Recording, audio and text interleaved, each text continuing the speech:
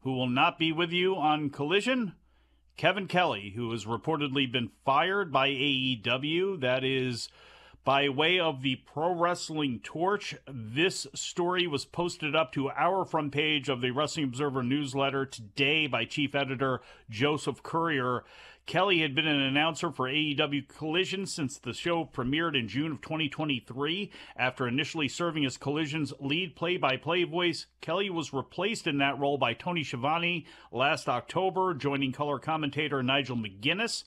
The Pro Wrestling Torch story says, quote, Kelly's performances were seen as subpar within AEW, including Tony Khan, apparently, since Tony Schiavone was called to take over the lead play-by-play role a few months into Collision's run on TNT, end quote. Dave Meltzer inquired and was told that the situation was an internal matter. Kelly did not work Thursday night's AEW Collision taping and was removed from the roster page. Kelly had sent out a tweet last weekend claiming that he had been benched in AEW due to being libeled by ROH announcer Ian Riccaboni.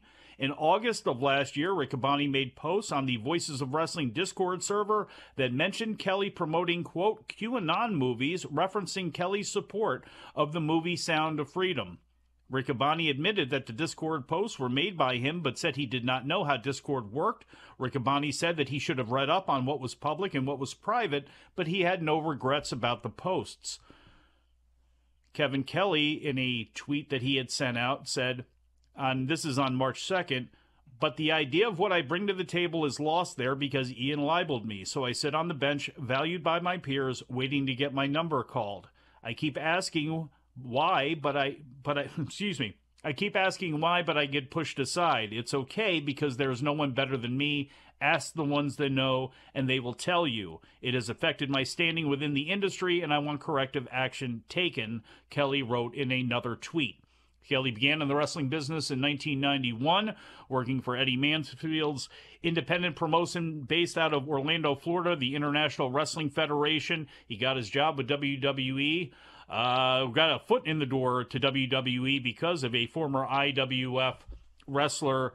Was it Billy Gunn? I think it was Billy Gunn, actually, that got him in the door. It was either him or Hardcore Holly. I think it was Billy Gunn that actually got him in the door there. And then after that, worked as a manager in ECWA in the early 2000s when that company was one of the bigger independents on the East Coast. Also, obviously, his work that he did as an announcer with WWE, MLW, Ring of Honor, and, of course, New Japan Pro Wrestling. So I am sure that we have not heard the end of this story. Most certainly have not heard the end of this story. TNA Sacrifice is tonight on TNA Plus from the St. Clair College in Windsor, Ontario. There was no good way to transition into this. Sorry, TNA. TNA World Champion Moose will face off against Eric Young. TNA Knockouts World Title 3-Way, Jordan Grace against Zaya Brookside against Tasha Steeles. World Tag Team Title match, Ace Austin and Chris Bay against Brian Myers and Eddie Edwards with Alicia Edwards. She's great. I'm sorry. I love the Eddie Edwards, Alicia Edwards act. I really do. TNA Knockouts Tag Team Title, Masha Slamovich and Killer Kelly against Danny Luna and Jody Threat. Nick Nemeth against Steve Macklin. Josh Alexander against Alexander Hammerstone. I'm actually really looking forward to that one, too. And a six-man tag team match, Mustafa Ali and the Good Hands against Chris Sabin, Kevin Knight, and Kushida. They have also added a no disqualification match for tonight, PCO against Khan. So that's been added to the show as well. Not sure about any pre-show or anything like that, but that is available on TNA Plus. I think I talked about this last Friday, but Hard to Kill ended up doing 19,700 buys on television pay-per-view, which was more than double what they did for Bound for Glory, which did under 6,900 on television, and that was considered large. Dave in the newsletter said if you factor it in the streaming buys, it ended up at around 60,000, which would be equivalent to what Samoa Joe and Kurt Angle did at TNA Genesis in 2006, which set the record for the company. But as he also mentioned, it did not lead to ticket sales picking up. If you look at the ratings for Access TV, they really don't vary at all, and sometimes they widely vary, which is, you can throw pretty much all of those ratings out there when it comes to access. Now, how they're doing on TNA Plus, that's all that matters.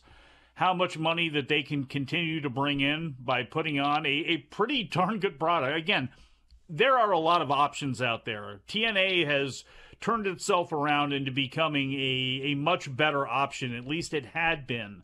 Now with Scott D'Amore not there anymore, we'll see how things go. But this is probably going to be a good litmus test tonight. Number one, for how the show is received, and then obviously for how many shows or how many buys that the show does.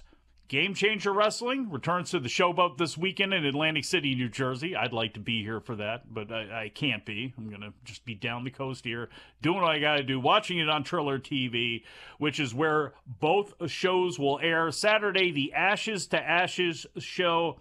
Nick Gage against Ryuji Ito, Matt Tremont against Abdullah Kobayashi, and what will surely be a scientific encounter for the ages. A strap match between Mance Warner and Effie as Mance Warner's diabolical deeds continue in GCW, just breaking up the whole second gear crew. Just terrible things going on there. Danhausen against Charles Mason. Yes, I said that. Danhausen against Charles Mason. One is very evil and very nice. One is very evil and very evil. Tony Deppen against Microman. John Wayne Murdoch against Brandon Kirk. Blake Christian and Shane Mercer against the Garbage Daddies of Alec Price and Cole Radrick. And for the GCW Tag Team Championship, Violence is Forever against Dark Sheik and Sawyer Wreck. I would love to see Violence is Forever against Filthy Tom Lawler and Davey Boy Smith Jr. I don't think we're going to get that match. I would like to see that match. Sunday, GCW, so much fun. Joey Janela against Jack Cartwheel, Brandon Kirk against Micro Man, 6-person tag team match. I think I can say this on national radio. Thrussie will face off against Maki Death Kill Club. Maki Ito, Matt Tremont, and Nick Gage. So that's a hell of a team. Alec Price and Cole Radrick against Charles Mason and Richard Holiday. Abdullah Kobayashi and Ryuji Ito against Cyclope and Miedo Extremo. John Wayne Murdoch against Casey Cattell.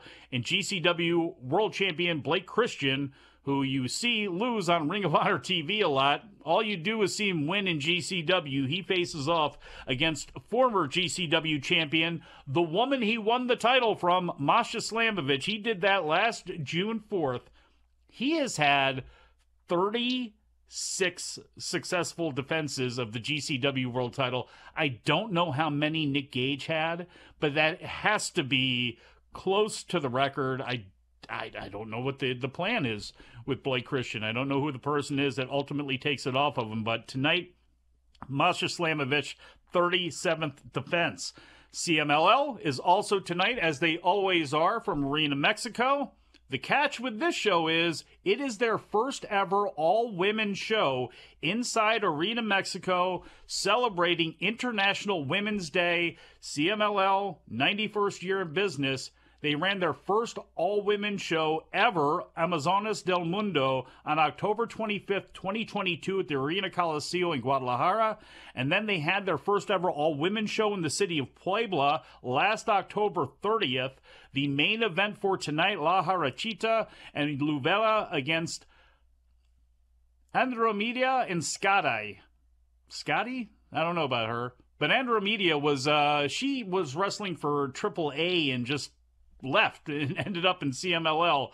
She and Scotty again face off against Uvela and La Jarachita. Dark Silhouette against La Catalina for the CMLL Japanese Championship. I forgot they even had this belt. They brought it back in September after it was dead for years, but technically Dark Silhouette is the champion. Reina Isis against Zeusis for the Mexican women's title. The Copa Irma Gonzalez. The Irma Gonzalez tournament will be taking place, and they have another match on there as well that is taking place tonight at Arena Mexico. Again, the first ever all-women show in the history of that building. Speaking of women, Stardom's 10th anniversary Cinderella tournament kicks off on Saturday inside the Budokan in Yokohama. First round matches, Hanan and Hanako, Yuzuki and Starlight Kid, Momo Kogo and Xena, Koguma and Ruaka, Sai Ida against Saki Kashima, Yuni Mizumori against Lady C, Sayaka Kurara against Natsuko Tora and Miyu Amasaki against Rana Yagami. 8 women, including Mirai, all received buys in the first round. Mirai has won the tournament in back-to-back years. She was the first person to ever do that. Other women who got buys: Suzu Suzuki, Mei Sierra, Ami Sorhei, Waka Tsukiyama, Hazuki Azumi, and Mei Sakurai. The second round of the tournament will take place on Sunday at Korakuen Hall, and the finals will be coming up on March 20th in Nagoya. I guess if I had to handicap this right now, I don't think Mirai is winning 3 in a row, that's for sure. Azumi probably is, the funny thing about Azumi is I don't think if you were to take Azumi right now and say you're facing Julia, or you're going to take her and say, okay, you're going to be in a title match here against Micah, people would buy it. I mean, people are already, I don't know if she necessarily has to win this tournament. I kind of would like to see somebody like an Hazuki win this tournament, because again, I don't know if Azumi necessarily needs it. But again, if this is about optics and you believe that she needs to win a big tournament and to kind of, make her case that she's here for 2024, this could be a good way to do it. Thank you for watching. Make sure you subscribe to the channel and click that notify button, and you'll never miss a video again.